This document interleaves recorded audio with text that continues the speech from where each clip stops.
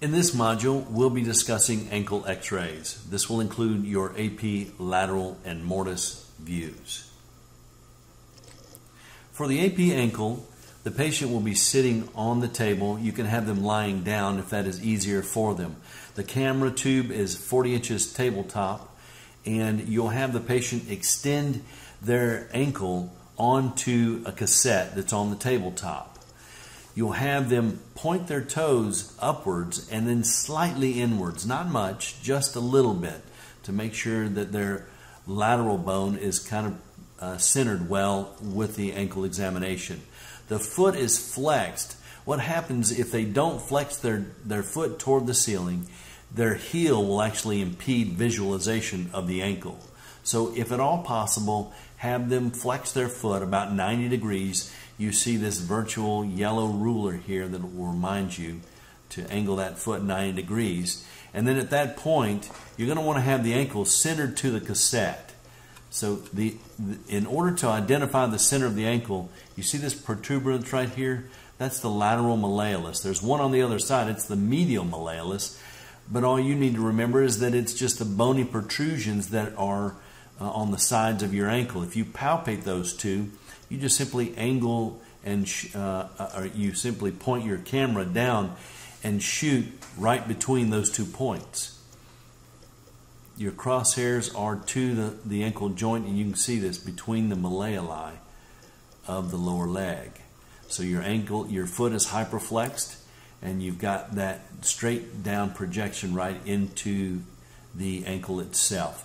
You'll want to make sure that you do include a portion of the lower leg, so to make sure that you have your entire ankle on here. Sometimes you've got fractures that will occur. I know we're looking at this ankle joint, but when someone fractures their ankle, they may have a fracture somewhere up in here. So we want to open it up a little bit so that you're including the lower part of the leg. A good technique for this is 3 mass at 62 kVp. Here's an evaluation of the ankle joint. See how we see the distal part of the leg here?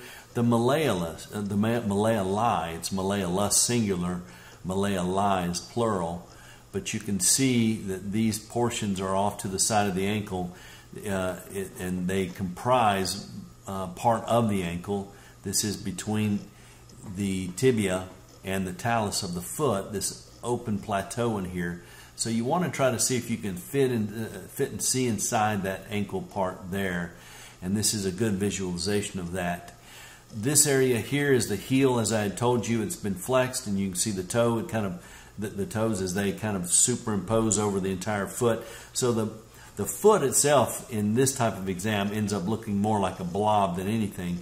You're primarily concerned for the furthest most part of the leg and this joint space in here. Make sure you get the talus as well. We mark this well with a right marker in this case. For the lateral ankle, we're again dealing with the malleolus of the distal leg. Our tube is 40 inches tabletop. You have the patient lying down. You've got a cassette there on the top of the table. You want to make sure that the patient's other leg is completely out of the way. Sometimes it can be a little challenging to get this picture if they've got kind of stiff legs, or they're not able to move very much, or they're having a lot of pain. But you've got to do your best to get that other leg, that other foot out of the way completely so that you can position this extremity appropriately. The foot is completely sideways, which means it's parallel to the table. And you can eyeball this both as it's sideways and as it is parallel. You'll want to center your crosshairs to what we've been discussing, the malleolus. In this case, it's the malleolus of the tibia. It's the inside malleolus. And you have no angle on your tube. It's straight down onto the ankle.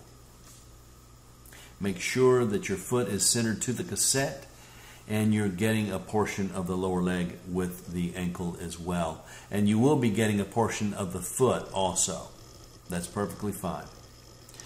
A good baseline technique is 3 mass at 62 kVp. Here's the evaluation as discussed. We've got the calcaneus or the heel here. This is beautiful. You've got part of the foot. We've got at least a portion of the lower leg, so we can evaluate this joint perfectly. We've got the inner space here, the joint inner space. And the reason it looks a little gray is you've got the fibula creeping down in here. That's again the malleolus that's gone down into the foot. But you can see the sinus here that you can see completely through the foot. So this indicates we've got a pretty decent lateral in this case. It's marked right, which I'm very happy to see. For the Mortise view, you know, there are certain angles or anatomy within the ankle itself that are very difficult to see unless you kind of twist the foot and get it out of the way. Specifically, we're trying to visualize the distal portion of the fibula as it interfaces with the foot, and we're just kind of trying to throw it off to the side. And in order to do that, we have to have the patient lie on their back, or they can sit up if need be. And they'll start with their toes facing the ceiling. They'll put their foot onto this cassette and then rotate their foot inward 15 degrees. That way you've got a little bit of an edge to where you can fit inside that joint space. Some patients it's going to be a little challenging because they may have a sprained foot or an injury or something to that nature. But you're going to want to see if you can not only rotate them inward 15 degrees, but ask them to, once they've done that, roll their foot inward. Yes, I said it. You're going to have to ask them to roll their foot. A lot of patients won't be able to do that. But to get a beautiful film of the mortise, you'll want to see if you angle their foot and then roll their foot inward. You want to open your collimator wider because now your anatomy is getting spread out a little bit. And you want to make sure you include all the anatomy. This includes the distal leg, a portion of the foot, and of course the ankle. You'll use approximately 3 mass at 65 kVp. Now here is the difference between an AP and a mortise. I know we rotated the patient 15 degrees. You may not be able to identify some of the minor nuances, but let me kind of help you out a little bit. On the left-hand side is your AP view. We're going to outline the tibia right here. You see how the tibia creeps into the fibula just like that? So that will show you kind of the angle that we're at right now. But when we rotate the foot, now this area is just a small hump that overlaps the fibula. So that's telling you you've been rotated a little bit. Now look at this joint space here.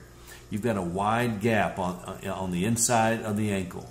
But when you rotate, now that gap kind of closes in. But on the flip side, look at this. Do we have a joint space here? It only comes up to the talus and then it kind of obliterates and overlaps in the center here. Now with this mortise, we've opened up this joint space right in here. You see that? So it's very helpful for the radiologist to visualize this so that they can determine if there's any abnormalities in the joint spaces. That concludes our evaluation of the ankle.